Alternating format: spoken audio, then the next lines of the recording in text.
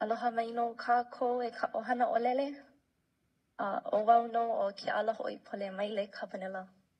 My ohana have lived in Lahaina for generations, ka vanilla shimabukuro. Loretani komehe iwe kohana, kohane. I am here today because of them and many, many more. Tourists should be the very least of our worries in our time of grief and in our efforts to plan and rebuild Lahaina pono. Push back on Governor Green to delay the opening of West Maui to tourism that is scheduled on the exact date that marks 2 months since the fire Heva.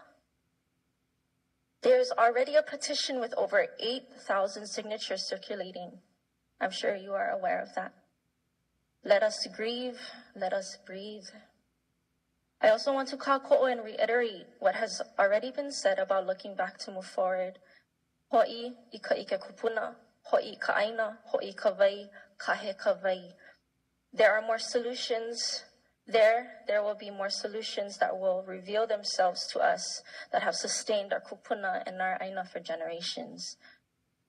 I want to close with this olelo no'eo that just as Anakala Kai has mentioned earlier, and a bit more of my last mana'o. Hahai no kaua I kaulula'au.